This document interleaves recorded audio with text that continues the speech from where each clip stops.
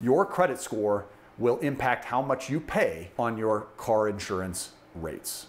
On today's episode, what I want to do is dive deeper into the relationship between scores and car insurance rate setting. I want to see exactly how it affects you directly. You're not going to want to miss this episode, so stick around.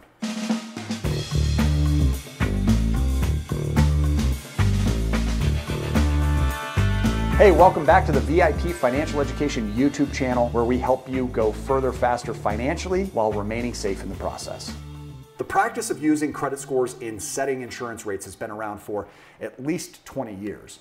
According to two different studies, a 2003 study that was done at the University of Texas at Austin and a 2007 study that was done by the Federal Trade Commission, prove apparently that there's a statistical connection between a consumer's credit scores and how much that consumer costs their insurance companies. The Texas study researched a sample of, get this, 175,647 people. And what they found was this, I quote, "The lower of named insured's credit scores, the higher the probability that the insured will incur losses on an automobile insurance policy, and the higher the expected loss on the policy." The study's authors actually noted that they did not attempt to explain why credit scoring added significantly to the insurer's ability to predict insurance losses. The FTC went on to say after their study that credit-based insurance scores are effective in predicting risk to automobile insurers. They agree. They are predictive of the number of claims consumers file and the total cost of those claims. They go on to write the use of scores is therefore likely to make the price of insurance better match the risk of loss that's posed by the consumer. Thus, on average, higher risk consumers will pay higher premiums and lower risk consumers will pay lower premiums. That's what the FTC sounds like. It's also important to note that the insurance companies don't use traditional credit scores, guys. They build their own scores based on FICO or Experian. Basically, they're taking your scores and they're using it within their own formula. The question is this, is any of this even fair? According to J. Robert Hunter, he's the director of insurance at the Consumer Federation of America, rate factors were initially determined by developing a thesis and then proving or disproving that thesis based on the data that's being collected. For example, let's say that the thesis was drivers with a drunk driving conviction, they have more claims in the following year than those without.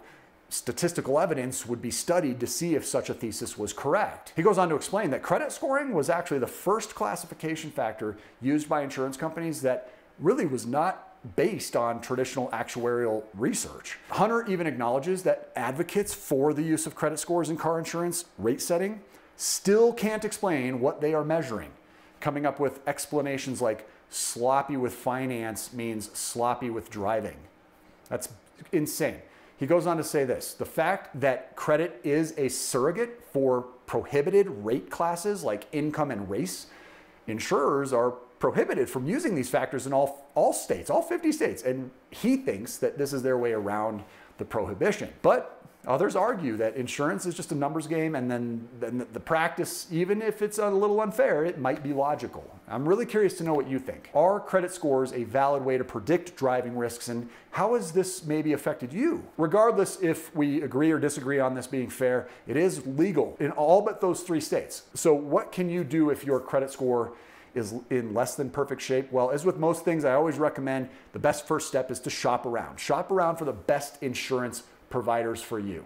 According to a 2018 study by WalletHub, Geico surprisingly appears to rely the least on credit scores. And here, Farmers Insurance seems to lean on it the most heavily. In fact, WalletHub set out to see just how much credit data affects the cost of insurance policies in each of the 50 states and the District of Columbia.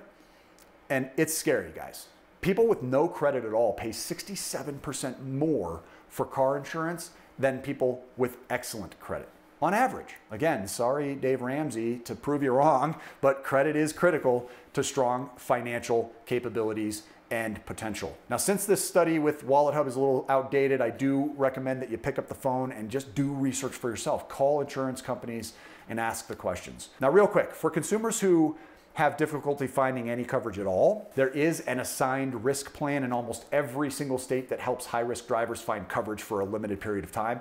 The rates are obviously going to be higher than your standard policies, but you will avoid possible insurance lapses and legal challenges, both of which are expensive. So be sure you cover your butt if you are driving on our roads. One last point of hope here before we wrap up today. If you hate this connection between credit history and car insurance, you're not alone. In fact, even members of Congress have recently proposed legislation that would remove credit scores from the auto insurance rate equation and base the cost of your premiums on your driving history only. Let me know what you think of that, guys, in the comments section. Would you like to see a bill prevent credit from being involved in your insurance rating? Personally, I see both sides of this, probably because I've had terrible credit and I took the time and the steps that were needed to build it back up.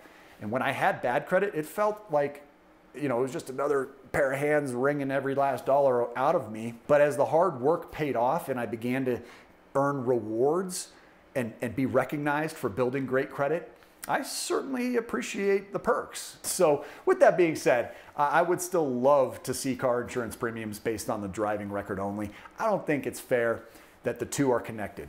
Let me know what you think.